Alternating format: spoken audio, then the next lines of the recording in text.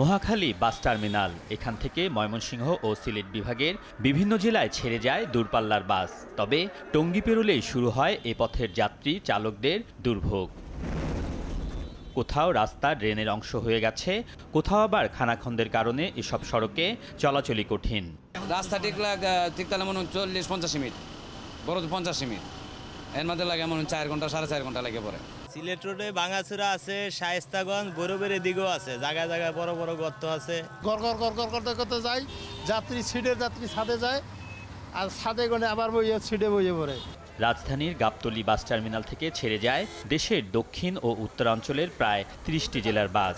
দক্ষিণাঞ্চলের পথে নবীনগর, মানিকগঞ্জ, রাজবাড়ীর গোয়ালন্দ, বসন্তপুর সহ বেশ কিছু জায়গায় ভাঙা রাস্তা দুর্ভোগ বাড়িয়েছে।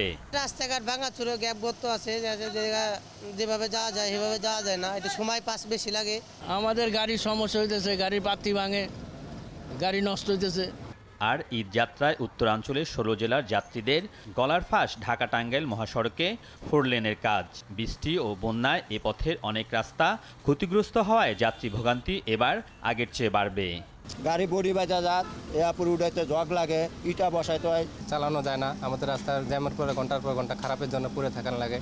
ঢাকা চট্টগ্রাম মহাসড়কে দুর্ভোগ তুলনামূলক কম, তবে ফেনী আর কুমিল্লার কিছু জায়গায় রাস্তার খানাখন্দ যানবাহনের গতি কমিয়ে দিচ্ছে। বাড়ির রাস্তা বেশি ভাঙ্গা, আর কি মাঝখান বৃষ্টি রাস্তা অনেক রাস্তা ভাঙ্গা। দাউদকান্দি ফারেলে আছে, মেঘনার এখানে ভাঙ্গা রাস্তা গর্ত। পরিবহন কর্তৃপক্ষ ও মালিক সমিতি ঈদ যাত্রায় দুর্ভোগ কমাতে খানাখন্দ ভরাটের দাবি জানিয়েছেন। বন্যার কারণে রাস্তাঘাট আরও ভাঙতেছে, আজকে ঈদ দিয়ে যাচ্ছে, আবার বৃষ্টি হওয়ার পরে ওগুলো ভাঙে ঘুরে হইয়া আবার যেই সেই হয়ে যাচ্ছে। সব জায়গাতে কিন্তু খাল খন্দে হয়ে গেছে, আস্তে আস্তে আস্তে আস্তে একটু পানি রয়েছে, ওখানে গাড়িটা উপর দিয়ে গেল তো ওখানে একটু ডেবে গেল। ঈদের আগে এই ধরনের কোনো গর্ত না থাকে, সেটা স্থানীয় এলজিডি কিংবা স্থানীয় সড়ক জনপদ যারাই থাকুক দায়িত্বে, তারা কিন্তু এই দায়িত্বটা তাদেরকে পালন করতে হবে। সড়ক ও জনপদ বিভাগ বলছে এরই মধ্যে চলছে রাস্তার সংস্কার ও খানাখন্দ ভরাটের কাজ। সারা দেশ হিসাবে আমি যদি বলি 10 to 20% রাস্তা আমাদের ক্ষতিগ্রস্ত হবে।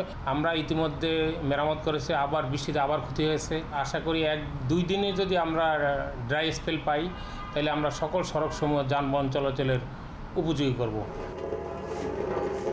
হালকা বিটুমিন ও ইটের খোয়া দিয়ে সাময়িকভাবে রাস্তার খানাখন্দ ভরাট করা হলেও ঈদ যাত্রায় তা যাত্রীদের দুর্ভোগ কতটা কমাতে পারবে এ নিয়ে শঙ্কা রয়েছে। তাই যাত্রীরা ঈদ যাত্রায় দুর্ভোগকেই নিয়তি মনে করছেন। আলমগীর স্বপন, যমুনা নিউজ, গাজীপুর।